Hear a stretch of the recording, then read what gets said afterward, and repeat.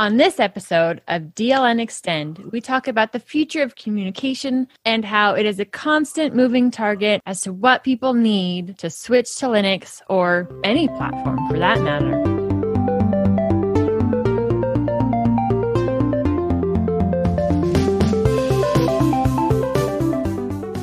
This episode of DLN Xtend is brought to you by DigitalOcean and Bitwarden. Welcome to episode 23 of DLN Xtend. DLN Xtend is a community-powered podcast. We take conversations from the DLN community, from places like the Discourse forums, Telegram group, Discord server, and more. We also take topics from other shows around the network.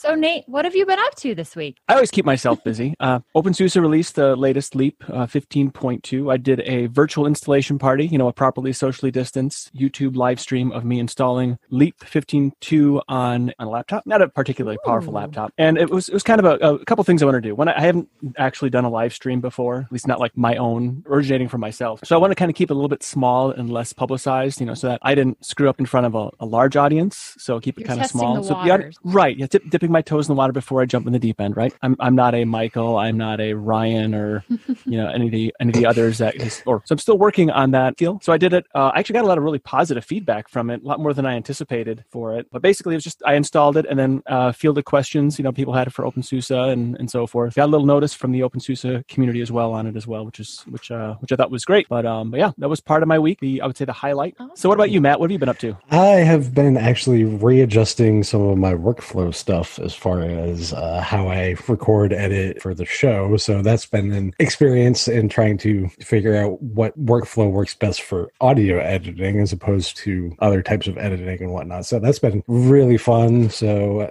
been customizing Plasma a little bit different because I'm a Plasma guy. That's kind of been most of my week on top of just regular life in general. So I've been setting up Salient OS on the workstation that I have, and that's been my experience. Well, my question, because I'm curious now, because you just piqued my curiosity. So when you say your workflow, like how you're editing audio, like how you're importing, pulling everything together and moving and shifting and cutting and whatever else? For me, workflow is a little bit different. More of a almost a Unity type user where that application is what I need to focus on, but how I jump between applications and the flow of switching between those applications. That's how I view workflow. Yeah, I have noticed that with me doing like new tasks, it disrupts my workflow and I have to like rethink how I do that task now, and then how I do it, whether I'm docked or if I'm mobile. So that, yeah, I totally get it. Mobile is like from your phone or laptop? From my laptop. If I take my laptop off the dock and go someplace, because that changes and screws up everything. So messes up where all your windows are and right. So, which I mean, thankfully, Plasma is really flexible that it just it can roll with it, but it does change the efficiency. So when I'm single screen, I'm more multi-workspace. When I'm multi-screen, I'm more single workspace. And Wendy, what have you been up to? As far as tech-wise, not too much. We've been enjoying some family time in the mountains away from all connectivity whatsoever. So I've got to take some really fun outdoor pictures, mess with some different filters and stuff that I have. We actually spent most of the 4th of July working. So my husband's family has had this little one-room cabin for years that's kind of been passed down. And a tree fell over next to it about a month ago up on the mountain. And my husband and I manually, no four-wheelers, no side-by-side, using just a rope and short little logs for rollers, and moved 2 of these great big chunks of log down and put them into position around the patio area. So I got lots of work done, lots of family time. Oh, family time is good. Sometimes we all just need to disconnect, though. That's really the biggest thing, and just kind of build our interpersonal relationships. And sometimes it's really nice to just go and get away. Yes. Well, and I love my technology, obviously. I'm on 2 different podcasts. One of them, Hardware Addicts, right? I love my technology, but there's nothing like completely disconnecting and just having those one-on-one relationships. I was thinking with you and these logs, people pay big money for CrossFit classes for moving logs, and you do it just because you have to, and that's pretty awesome. Gotta say. The first log moving came down, it was pretty rough. We had quite a few issues with it. And then the second one, which was shorter, wet wood is way heavier than dry. Yep. So the first one, I think, was 23 feet that we moved down. And then the second one was 16. And the second one, it was going so smooth. And my husband and I were talking about, yeah, this one's growing great. And then it didn't. So one of those things, doesn't matter what project you're working on, if it's going smooth, if you say, yeah, this is going awesome, it has a tendency not to go very awesome anymore. You will jinx yourself. It's weird how that works, isn't it? This episode of DLN Xtend is brought to you by Bitwarden. Bitwarden is the easiest, safest way for individuals, teams, businesses, and organizations to store their passwords. Not only does it have great features, Bitwarden is open source, has had third-party security auditing. Get started for free by going to bitwarden.com/DLN. I've been using Bitwarden for a while now and love it. Not only does it help me keep track of my hundreds of passwords. Yes, there's hundreds because you should have a unique password for every website you go to. It also includes a random password generator. That way you can have a randomly generated password for each and every website that you use. Not only does it have great features, Bitwarden is open source, has had third-party security auditing, and you can get started for free by going to bitwarden.com/DLN. Want some of their premium features like 1 gigabyte of file storage or Vault Health reports? Maybe you just want to support the project. That starts at only $10 a year, not $10 a month, not $10 a week, $10 a year. Jump over to bitwarden.com/DLN to get started with your free account right now. Speaking of rolling, let's keep on rolling right into the next stack of things. And that is on episode 188 of Ask Noah. Noah talked about privacy and then the moving target nature of it. I found this an interesting topic because privacy really is a moving target because the internet and technology and everything else. You know, Google is the biggest ad company in the planet. Trying to be privacy focused here on the internet is almost requires just as much work as it does to actually work on the internet. So what do you guys feel like privacy on the internet is something that you have to actively work for, or is it even plausible to have that privacy, or is that goalpost constantly moving so much because of all the technology that we're relying on? I think that it's a mix of all those concepts, which that is a completely useless statement that I just made, but let me explain it. And I'm on my internal network and I'm doing internal things. That should be private because I'm doing that's my house, my domain. It's why I have my own server and media stuff and, you know, and so forth. Now, if I go outside of my network, I have to put myself on guard. It's the same as when I go out into my little town. My town's super safe. There are always hazards when you leave your house. I mean, there are hazards within your house, but, you know, there's always hazards when you leave your house. There are people watching you, you know, there could be Ring doorbells and people's. I always make it a point to conduct myself properly when I'm outside of my house. Now, the way I look at it on the internet is if I'm going to go out there, whatever it is I'm going to do, whether I'm interacting with like a employer's server or whatever, I'm making sure that everything that I conduct all my activity properly. And if I'm concerned about where I am, like let's say I'm at a hotel, then I'm going to use a VPN because I need to put an extra layer of protection against me. I realize that nothing is 100% secure, and I realize that my goal is just to harden myself as much as possible to make me a more difficult target. So someone has to really want to go after me is really the point of it. I don't want my personal information obviously leaking out just as much as I don't want to drop my wallet when walking down the street. I don't want to drop my information on the internet when I'm, you know, walking about the scary streets of the World Wide Web. So to me, I see it, yes, as a moving target, but you can only harden yourself as much as you know to harden yourself. And so the feasible as well. It's got to be sustainable. If your method of protecting yourself is not sustainable, then it's not going to work long term. So yes, I'm personally constantly shifting what I do to secure myself. Yeah, I agree with both of you in a lot of ways. And the fact that it is a moving target because there's constantly different things that are coming out trying to gather your data. So whether it's a social media platform that is gathering everything you do and saving it and then selling it off, or using it for ad platforms, or other more malicious ways in which they're trying to get your personal data to use it in an illegal fashion. Or there's a boundary between, or this gray line between how do I enjoy all of the stuff that's out there, and at the same time, how do I protect myself? So VPN is definitely another thing that we do. I like services where my router can directly connect to the VPN. So anything else then connected to my home network is already using that VPN service. So that's been something that's pretty important to me. Like, I don't use Facebook, but it's something my husband still likes to use. And so while I don't necessarily agree or enjoy using it myself, having something like the container tabs in Firefox allows you to still use some of those not so privacy friendly platforms, but still allow protection of yourself. And it's something we have to constantly be conscious of. And I think there's a lot of people in the general overall public, this community thinks about privacy and protecting themselves a lot. That's just the group that we're in. But I know in doing stuff for my in-laws, if I'm setting up their computer, then I'm putting on certain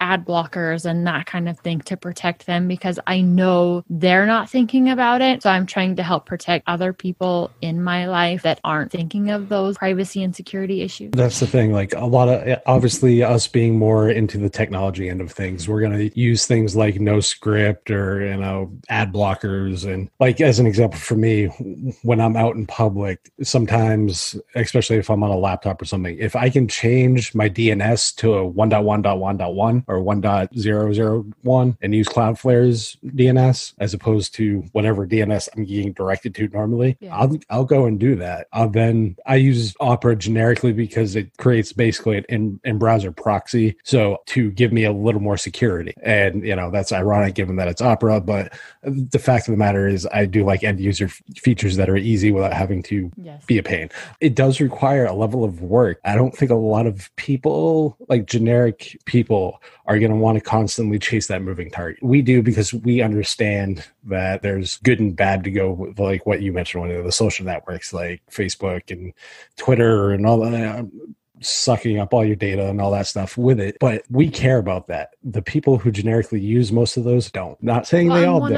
One of the good things about Noah's discussion with Dr. Andy Yen is talking about how Proton, and I've been using Mailfronts for a while, they're a lot of the same way in that privacy focus, how they're trying to make these things more user-friendly so that we can help our non-technically minded family members, friends, move to some of these more privacy-focused things and have it still be integrated. And I'm super excited to see what Proton is coming up with along these suite of applications, but are still protecting your privacy and having all of that usability at the same time. Yeah, because like the thing I liked about that conversation was, they talked about things like Proton Calendar and, once you tack on Proton VPN, Proton Mail, there's a nice suite of applications there that like, okay, these guys are really taking the initiative to make this easier. I mean, you have things like Proton Bridge, which make using IMAP and like Thunderbird kind of email clients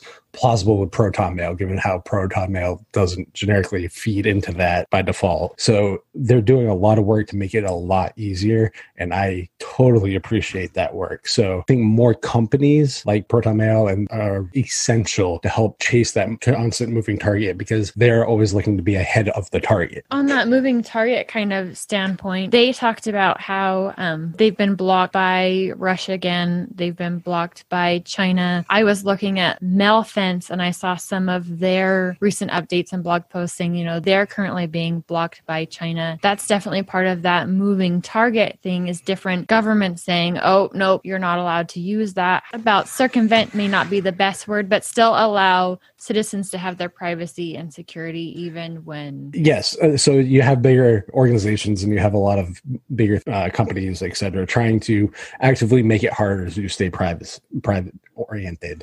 And it's a pain. And I get why some people just don't care. They're like, oh, if I don't have anything to worry about, I'm not doing anything illegal. I get it. But on the same note, eventually something's always going to be illegal depending where you go. Nate, do you think some people don't care just because it's more overwhelming? It's not that they don't care, they're just so overwhelmed by the information and stuff? I think it's more that they don't see the value in their privacy. There's we do have a right to privacy, and I think that until someone realizes what they don't realize what they have until it's gone, and people aren't paying attention is a lot of the problem. And so when, if it gets to the point in our society where that right has been taken away and people start to see the fruits of that lack of paying attention, that's when we're going to have a problem. So I think those of us that are concerned about our privacy, we do need to be, public about that and say, call organizations out when they are violating your privacy. Which is actually why I use Linux. It's why I will not use Windows, because I do not agree with their terms. And, and that is an impasse. And I'm not sure what the fix is when you have applications that do require Windows or just not use them. But so there are issues that I think we need to make more public, and we need to explain why it matters better. And speaking of which, Michael Tennell from Tux Digital actually had a video that he put out this week about Windows users can't seem to blame Windows for its own problem, which ties in perfectly well with this topic, because that Microsoft Edge push out for the Chromium-based update has been abysmal. They've basically force-fed it, and regardless. So it's going back to the old Windows 10, like, here's your update regardless of what you have for settings. And people are just like, it's an update. That's you not having control over your system. That's not having control over your privacy. They're superseding your privacy settings and all that stuff. So to Nate's point, he's very accurate in that there are reasons not to trust these companies. I think the big thing too is Windows never gets any blame for anything, which, fine, whatever. The problems in Linux that I've had over my life of using Linux, which has been, the number of problems I've actually had have been so limited compared to what people have in Windows. But yet when someone has one little issue, and actually I'm guilty of this too. When I have one update that doesn't go right, I throw my hands up and I get all upset, but then I have to remember and realize, okay, how many problems have you actually had in the last 18 years? Oh, okay. All right. Why don't you calm down there, Buster? Well, and I think some of that comes down to, like, if you're using Windows all the time and you're used to those constant paper cuts, it just kind of seems to be part of how it works for you. And maybe as Linux users, we get used to like some of those tiny paper cuts too, or figure out workarounds that way. Yeah, the problem is we end up just like the Linux users are going to hate me for saying this. We end up like the Windows users. We end up accepting the flaws, and it's just like, oh, that's how it works. And that comparison I know is going to bother some people, but it's really true. You don't see Windows power users complaining about having their registry hack the system. It's no different than having to gedit a config file in Linux. We view it as whatever. Windows power users view registry hacking the same way. It's no different. It's just the end user, because of Windows foothold, end users are just more used to accepting the problems because Windows is just like a known commodity kind of operating system. I'm going to go ahead and have to do a slight sort of disagreement with you on that. All right, so like using Windows, it's like saying, oh, the wheels fell off. Not a big deal, really. When my problem is like, I got a little rattle in the dashboard because I didn't put something together right. It's a little rattle. That's not a problem. It's a little bit irritating when I hit a bump, but it's not really a problem. Just turn up the radio, and you'll be fine. That's the differences in problems. To that point there, Windows users only have one, maybe two versions that are currently supported, and you have that, and you can't. There's so much that cannot be changed on Windows, right? It's really locked in. Whereas we have all these different distributions. Do you want something that's really long-term supported? Do you want something that's rolling really fast? You get to not only choose these different things, but then you get to choose which desktop environment you're putting on top of that. So how much flexibility do you have in the desktop environment you're using? What kind of workflow do you want? There's so many different things that we get to pick and choose and change, that then to sit down at a Windows machine, you're like, oh man, but my workflow is different than this. And that really does kind of play into the moving target, though. It's like, because we're Linux users, we see the target different than, say, a Windows user does. So when a Windows user goes to a Linux box or even a Mac, their target is going to be a whole lot different. I mean, just look at Ryan's take on Mac OS. You got a hardcore Linux user going and trying Mac OS, and for pros and cons of both, and that series that he's been doing. I think the moving target problem is really an end user problem all around. Target is always going to move based on the user, not user base, I guess. You're absolutely right, because I mean, look at you, the transition that you've gone into now, doing more audio editing. You've become a moving target as to your workflow. Yes. Would things be so flexible if you were on Windows doing that same thing? Would you be able to to be as efficient with the limitations that you are given on a Windows-based environment? I mean, you could get it done, but would you be as efficient? I think that's the question not a lot of people ask. So for me, I'm more efficient on Linux because of the way I can set it up to better flow with how I think and how I move in an operating system. Windows is very much like Mac. You can change a few things, but this is what you get. So for me, I'm not going to blame Windows. I'm just going to blame me because it doesn't meet my needs as far as what I need. But on the same note, Windows users as a whole, though, tend to just accept the problems, though, be it power users or regular users. That's where I'm seeing it. And it's kind of like you get certain segments of the Linux crowd who are in the same boat sometimes. They don't see it as a problem, whereas a normal end user might see it as a problem. We don't, they might. So it's dependent on the user. Yeah, well, when we're talking about maybe sometimes the downside of Linux, there was a recent post on the discourse of what applications are missing in Linux. And this kind of feeds into,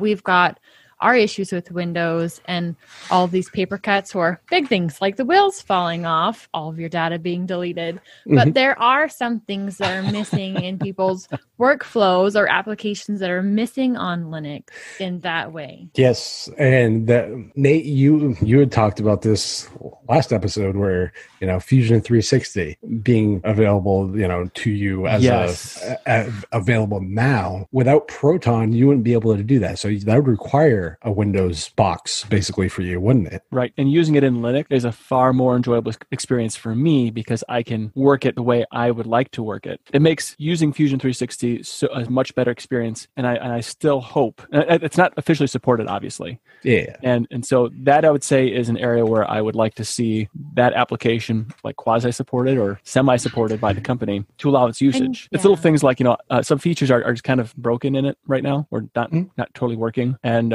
not huge. Well, okay, they're semi-huge features, but not terribly huge features. Doesn't stop me from getting things done. It just makes it more difficult. I noticed in reading a lot of that forum that one of the advantages that Windows had with its large adoption and over the years is there's a lot more of these applications that fit these niches, these tiny little niches in which people need them.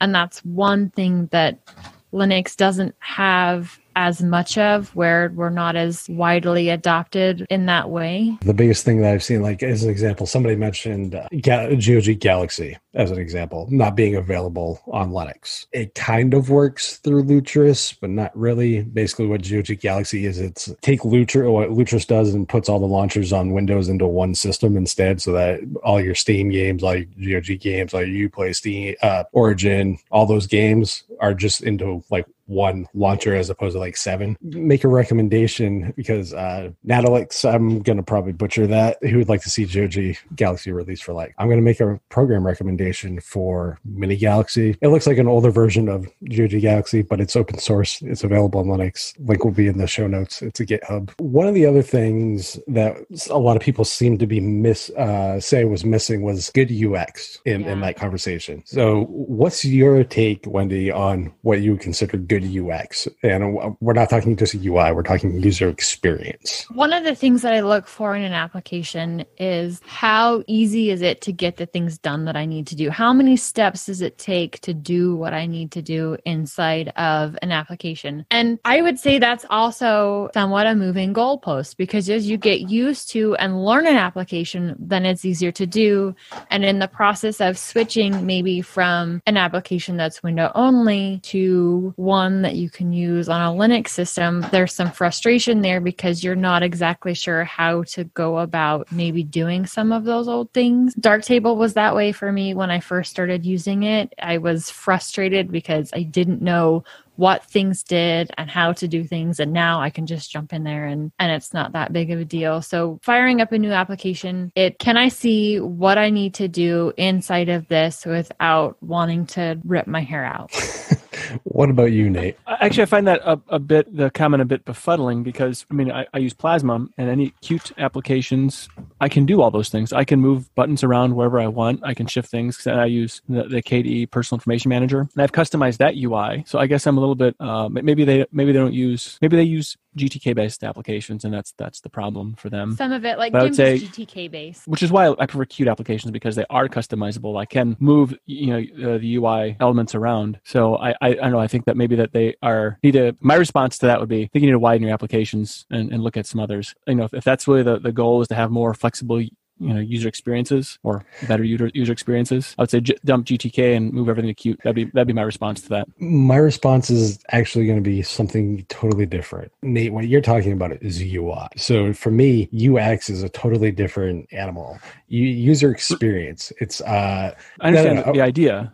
But what you were specifically talking about, user interface, these guys seem to be talking about is how you flow into other programs, how other programs take as much as I dislike the Adobe suite of applications, that interconnect that they all have with one another, where you can drag something from Audition into Premiere and it flows. That is a project from one program to another and have this consistent. Exactly. That is what I think a lot of people don't quite grasp when we talk UI UX experience. That's why, while I'm not I personally can't use Elementary OS just because I like my eyeballs. I'm a dark mode guy, so that's just a thing. I love the work they do. I love the fact that they have I believe it's called Granite, which is for applications specifically made for elementary. So they are looking for a consistent user experience from all their applications. There's another application, I believe it's called Akira, is looking to do something similar. And it's very cool to see that, because that means that open source is finally putting some effort, like real effort into making sure stuff has a consistent look, a consistent flow, a consistent interconnect through applications and UX and UI experience. And that, to me, I think is, if you go and use something, say, Kdenlive, then go and try to use something like Cinelira. Good luck. I'm actually a Cinelira user, but the user interface and user experience is so vastly different. To me, that user experience is far more important. And the thing that I like that was recently discussed on Frontpage Linux was the interview with Cassidy James from Elementary, because you want to talk about a project that always talks about UI and UX and that user experience. Cannot get any more focused than these guys. But at the same time, they don't allow for the user to change the flow for their needs. They're focused on a specific user experience, not necessarily a customizable user experience. This is the chicken and the egg problem that Linux has always had. Well, we don't have enough users, so we don't have the programs. Well, we don't have the programs because we don't have enough users. So which one is it, though? Do you want to have a consistent user experience, a la, say, Mac on Linux, or do you want to have the more free-flowing that we currently have, but that's going to limit your potential user base? Well, I think we can have some flow between the different applications, but that takes these different developers working together, or us saying, hey, we would like these two to interact with each other. And I know in going to the discourse forum, that kind of brings both of these topics in, Cassidy and all of the work that they do to have this consistent user interaction in their OS. And then this thought of, hey, I would like GIMP and Darktable to work together better. And Gambus points this out as, if you could create an app by yourself, be it open source or not, the license doesn't really matter here.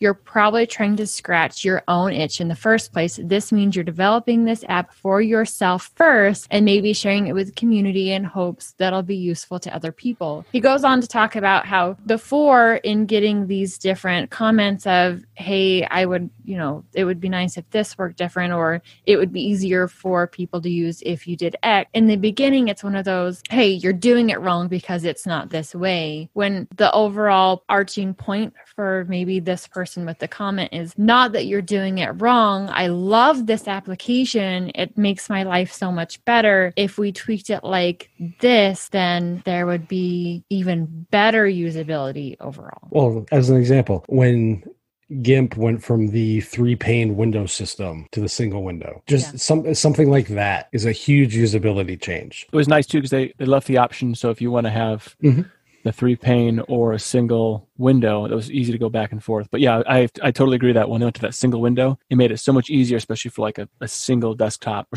single monitor environment. It made it a lot easier. So I thought that was fantastic. Stuff like that makes a better user experience. And I think that's an area that is always a moving target because the user experience always changes. Sometimes, right now if you're an Android user, you got Material Design, which is a flat-looking interface that's been around since like 2013. That's just the thing. Before that, it was more of a 3D hollow effect. User experience, I think, is something that is constantly shifting, but I think it's something that we can try a little more on to get past where the expectation might have been to where the expectation is going to be. Oh, actually I started talking and I was, as far as user experience goes, I really don't care personally what they do as long as they don't disrupt my ability to being able to customize my personal user experience, in Plasma. So as long as Plasma doesn't change their flexibility, I really don't care how much they work toward this utopia-like user experience because I think that's a moving target. This episode of DLN Xtend is sponsored by DigitalOcean. DigitalOcean offers the simplest, most developer-friendly cloud platform. It's optimized to make managing and scaling apps easy with an intuitive API, multiple storage options, integrated firewalls, load balancers, and more. DigitalOcean recently announced new features and services such as Virtual Private Cloud, or VPC, all regions free of charge. This lets you create multiple private networks to isolate your workload. Container Registry is now available to all users. Easily store and manage private container images and push images seamlessly to DigitalOcean's Kubernetes. You can get all of this plus access to their world-class customer support for as low as $5 per month. Get started on DigitalOcean for free with a $100 credit by going to do.co/DLN. And you can use that $100 credit for spinning up over a dozen droplets or even some monster-sized droplets for 2 months. Again, get started on DigitalOcean with that $100 credit by going to do.co/DLN.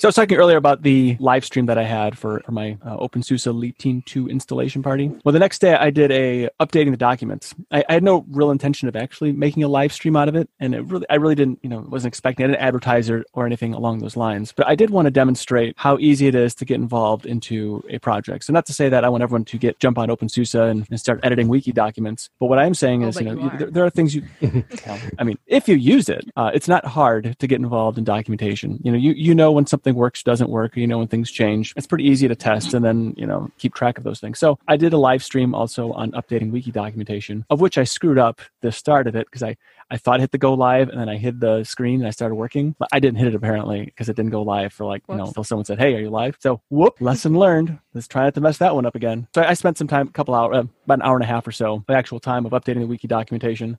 And then it helped check to make sure things are still working or see how things have changed between Leap 15.1 and to Leap 15.2. I actually get some pretty positive feedback on that one too, surprisingly. Anything you can do to just get involved is important to me, because I'm using Linux, which is a huge life enabler for me. I literally could not do as much as I do on my day-to-day if not for the flexibility of Linux and all the associated programs. This is, my very small, minuscule, minor way of being able to contribute back just a little bit to hopefully help other people out. And so for you, if there's something that you enjoy doing or that you can share, I think that it's important that we do share with one another that open source philosophy of how we do things and so forth. Especially you, Wendy, with your camera thing, because I find that I'm at the point where I'm gathering lots of information. So I do appreciate all that you share with the rest of us. Well, thank you very much. And I do love sharing my passion for photography just as much as I love sharing my passion for Linux and hardware and all of that fantastic stuff. And it's great to see that you sharing.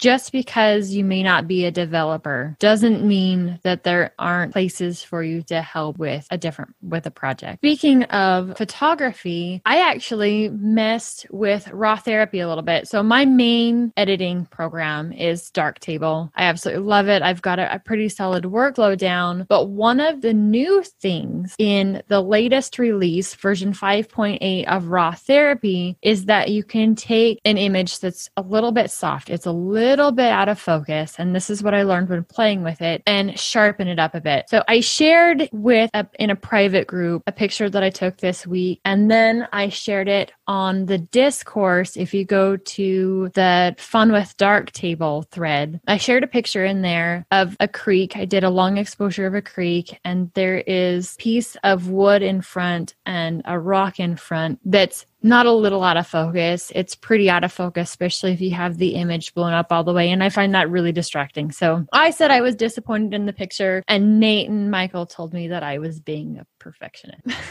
Because you were. I thought it was a great photo. But I was curious. Wendy, you're always a perfectionist when it comes to photos. So that's what I know. So that makes it easier to be a perfectionist, right? Because I know what I want it to be, or quote unquote, what it should be. So I was disappointed in this distraction. So I threw it into raw therapy because they have this lens blur recovery. And on that rock and that log, it didn't work really well just because it was too far out of focus. It was too far out of what we call depth of field, of what area of the picture is in focus and then what's out of focus behind it or what's out of focus in front. And it was just too far out of the front focus part. But I was able to take some pictures of deer that I took where we usually have a salt block set up so the deer can come get some salt. And this doe was up there, and some of the pictures were just a little bit soft because I was sneaking at the same time as trying to take the pictures and all excited. So my focus button was a little off. And I was really surprised of how it takes this image of her that was just a little bit soft and cleans it up just enough that you can see the detail of fur and the light in her eye. It was super cool. So there will be a link in the description for the latest version of Raw Therapy, so you can play with that too. And Wendy, you can blame me for the next game recommendation. You're welcome. Uh-oh. What do we got coming now? What game have you been playing with? It's one called Conglomerate 451.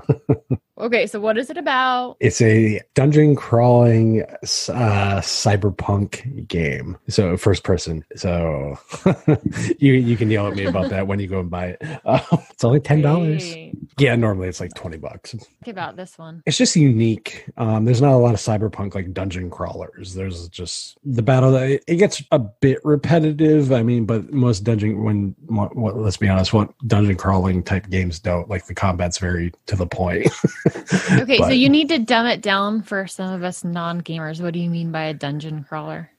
Think Myst, first-person view, grid-based roguelike games. That's kind of where that sits. It's one of those games that it has enough RPG elements that make it more interesting. So it's got a bit of XCOM vibe to it as far as like you can customize the party a lot and that kind of stuff. So there's a lot of customization that makes me really, really, really like this game. But I'm also not oblivious to the fact that it's not going to be for everyone.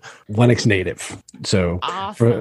For those that are complaining that we only talk about Proton games and all the other stuff, this is a Linux native game. That is super awesome. I'll have to take a look at it. I don't know if I'll buy it yet. I'm horrible when it comes to first-person shooter games, and I know it's turn-based combat. Okay, so it'll be a little easier for. Think Final Fantasy, like 7, so very menu-driven and that kind of stuff. It's not active, what they would call active battles. So I might actually survive because I know I have the 2016 version of Doom. My husband's pretty good at it, and I can't get past like the first. It's just not your thing. I'm slow. I don't move enough. And even my daughter, my oldest daughter, is standing behind me. Mom, you got to move. And I'm like, but I'm also trying to aim. Yeah, definitely not the games that I. You don't have to worry about any of that. Okay, I'll check it out. It might be for me. This is legit. It's a static image. You point the mouse over it. You click it. You tell it 1, 2, 3, or 4 for ability, and you just tell it to do turn, basically. So that's where the crawler comes from. Yeah, right? and then Gotcha. After you hit that particular piece of combat, you arrow key, or WASD to the next grid until you run into combat again to advance the story, and that's really all it is. So to go with the context of moving targets, and we were talking about UX and UI design, and Nate talks about being a very big Plasma fan. I use Plasma. Wendy, I'm not sure what you're awesome. on. I'm not sure what you're on right now. Plasma, I've used Plasma now for a couple years. What's on all of the systems, even the computer that the kids use, is Plasma. Nice. So can safely assume that we're mostly, KDE Plasma fans around here. Sorry, GTK people. Just, it's what it is. So I've been messing around with a distro that looks to bring that elementary OS experience with UX to Plasma, and that's called natalx. Now, they've changed a lot of things that some people used to complain about, but I'm not going to get into what they used to complain about. I only look at the here and now. They have restructured the menu system for Plasma, such a customized version of Plasma that I can't really almost call it Plasma.